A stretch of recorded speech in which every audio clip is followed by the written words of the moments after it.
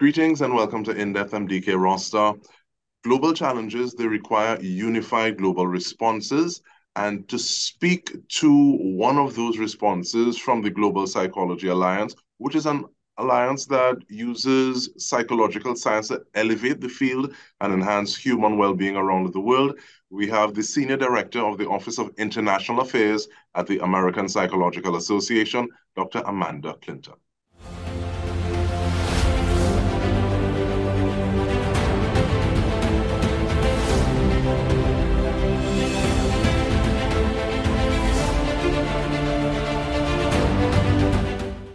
Dr. Clinton, thank you so much for joining us. And we're talking about mental health in addition to whatever else.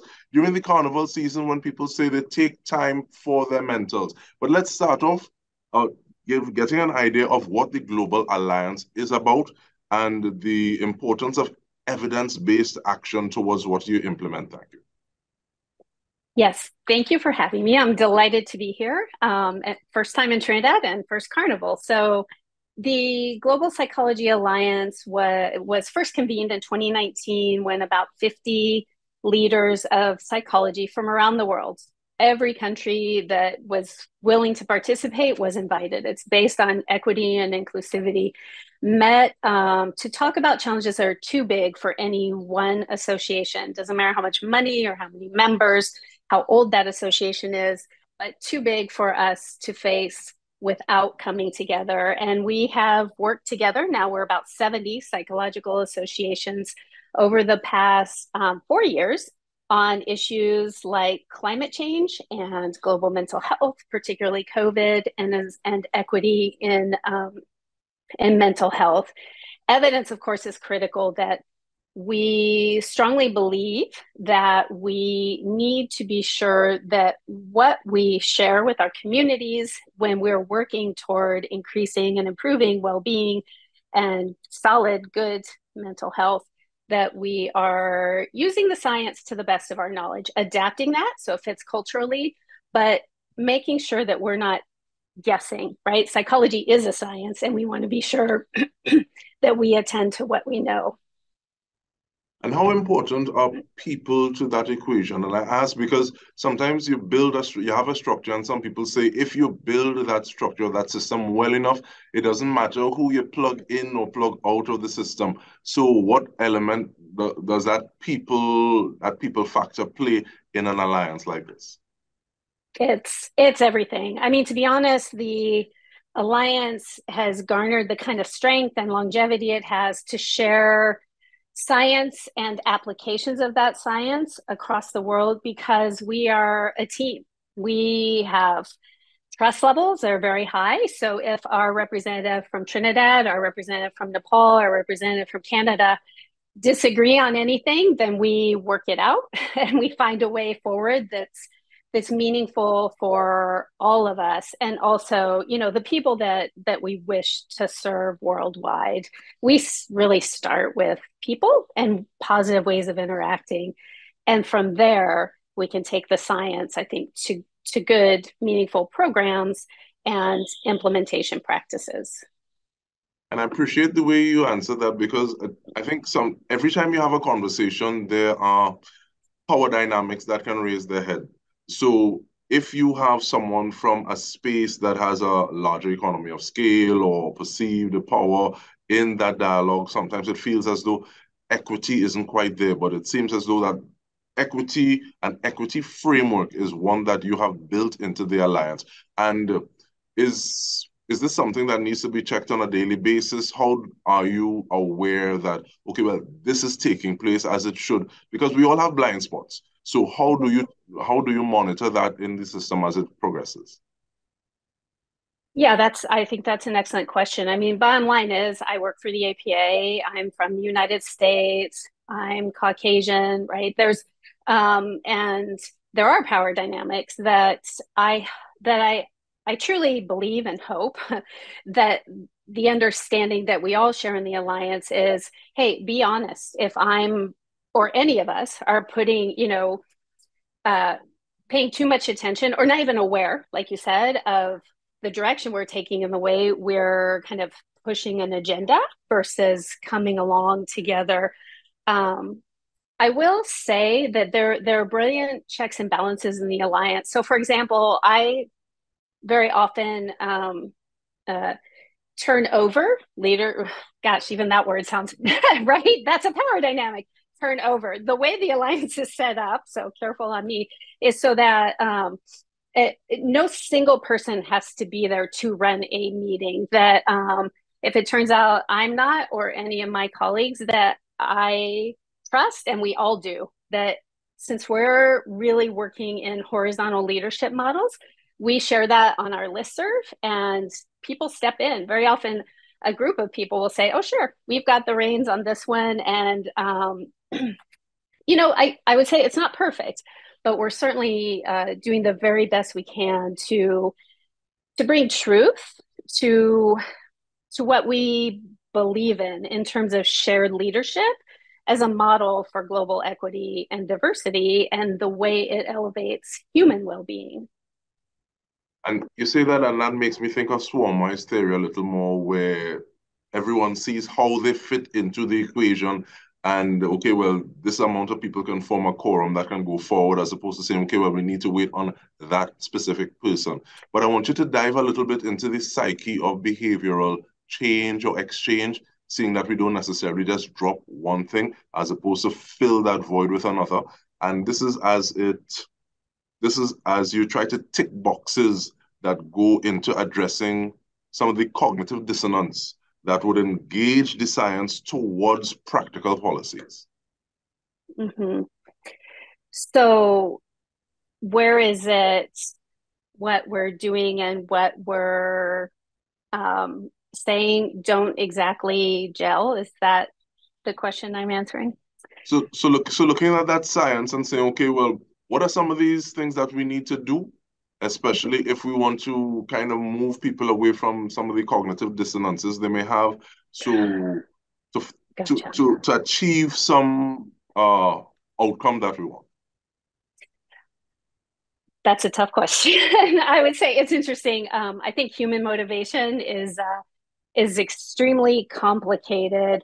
How do we move people out? I was speaking about this earlier today with colleagues from Trinidad, and we were thinking about how do you motivate people to change their behavior when human beings are inclined toward comfort, right? And it is very easy to say, well, hey, I'll just pick climate. I recycle, so I can still drive my car. I'm actually doing something for the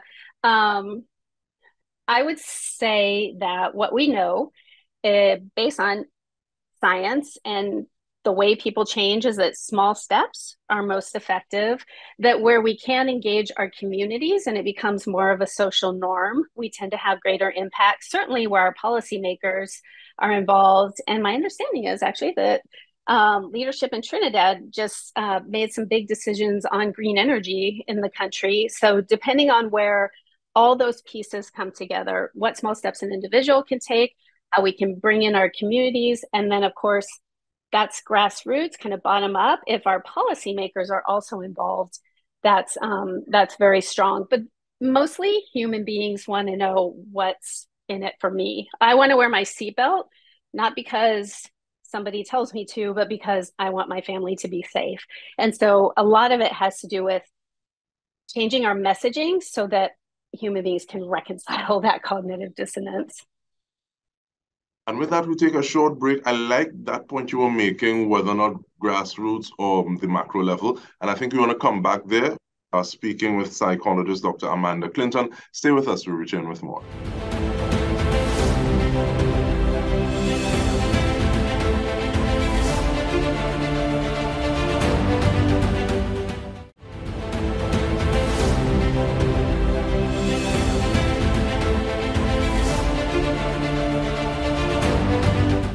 Welcome back. We are speaking with psychologist Dr. Amanda Clinton, the Senior Director for the Office of International Affairs at the American Psychological Association.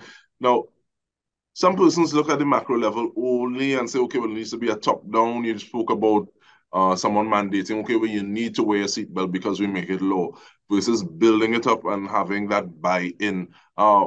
Is there a magical formula? Do we look at different areas and say, okay, well, because we're in this area, we need to approach it from this level. How do we combine that approach, top down as well as grassroots going up? You ask exceptional questions. Truly, that's something that I think that all of us in the Global Psychology Alliance have been struggling with. I guess I would say, in terms of leading for change, uh, being active in both spaces, which is the Alliance has worked very hard to get space in climate summits. For example, we had space to talk about psychological science and climate in Glasgow last year, and just this past November in Sharm el Sheikh in Egypt. And it was really a function of using our network because many of the psychologists in the Alliance are very well connected in their communities.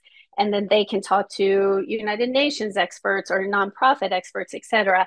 And when we connect there across the world, we try to frame that and send it to high level leadership in each of our countries, as well as to United Nations or the World Health Organization.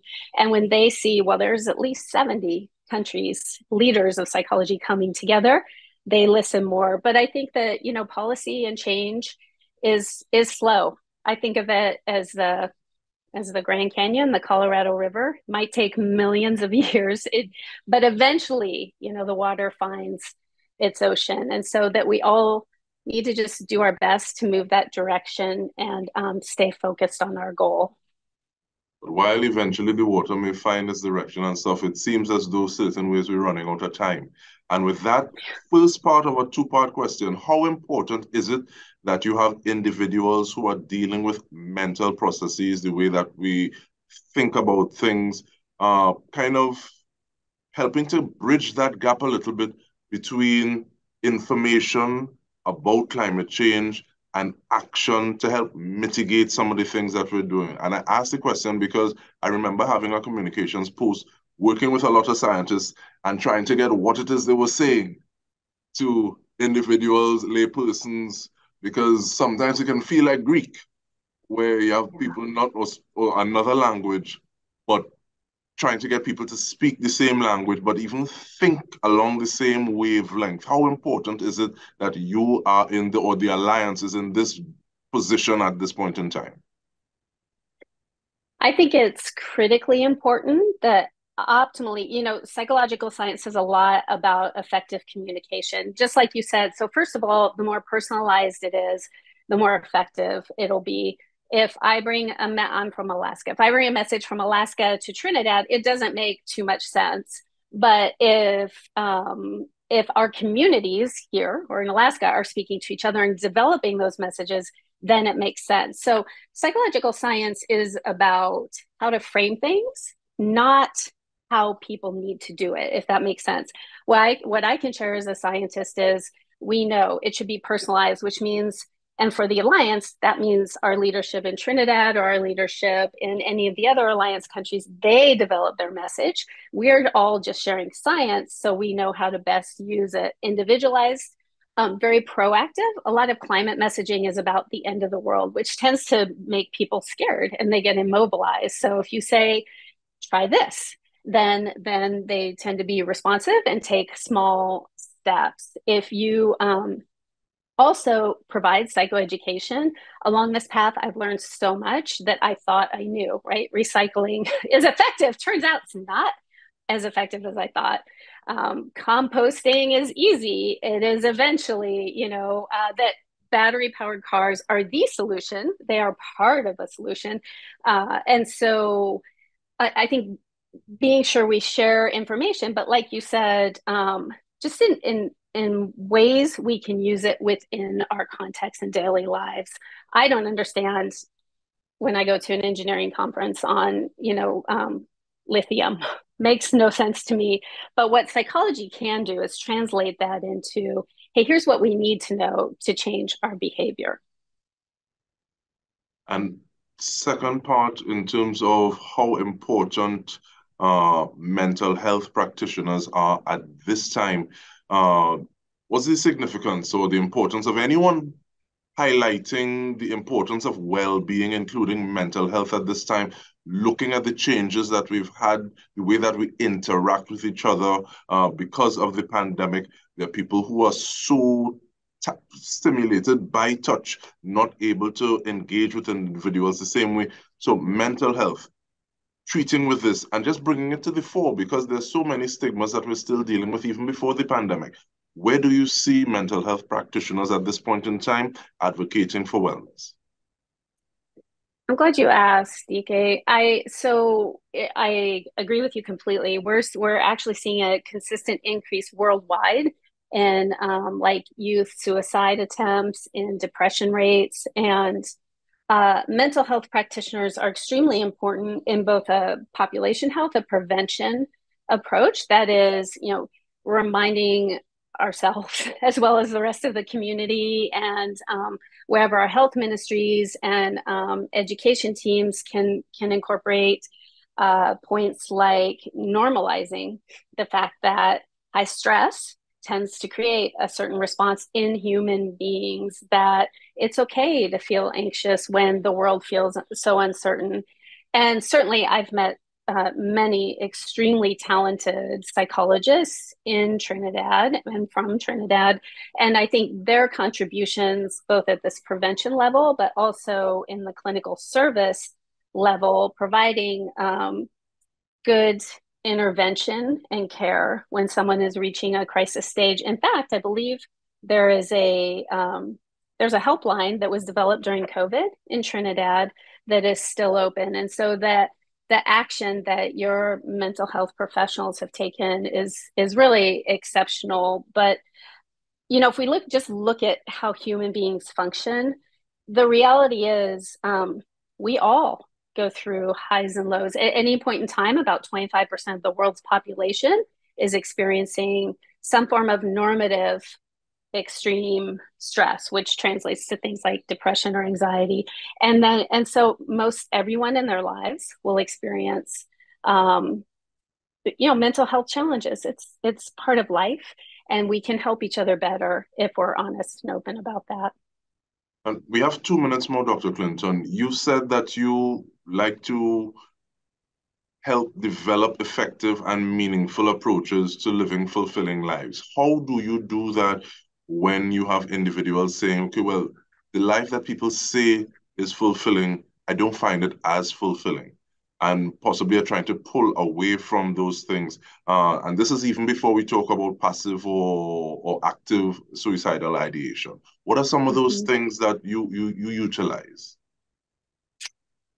Yeah, that's another excellent question. I mean, I think if somebody is really struggling at the point that you mentioned and, kind of what the environment offers isn't providing them the space they need to thrive, then paying careful attention to the way in which we might be able to make small changes in the environment, whether it's oneself and their habits or their immediate context. Also, very often we find that working on changing our thought patterns is quite effective, even although this sounds, now it's going to make me smile, silly. If when people smile, like force themselves to smile, it tends to increase the feel good neurotransmitters in our brains. So clinicians have lots of tools that can be of great help to someone with relative ease and effectiveness. It just depends on them reaching out. And to your point, it's a tricky space. Human beings we're kind of pack animals, right? We really want to socialize, but also understanding that I don't have to. I can be polka dots while the person next to me is stripes, and we're still, we're on the same team. That you don't have to follow the paces of everybody around you to be a complete person. So I want to thank you so much for that. And throughout the entire conversation, one of the things that I've taken away from you is tiny incremental steps leading to where we want to be. Dr. Amanda Clinton, we want to thank you so much. And on behalf of the entire TTT News team, this has been In Depth with me, Dike Rostant. Thank you so much for joining us.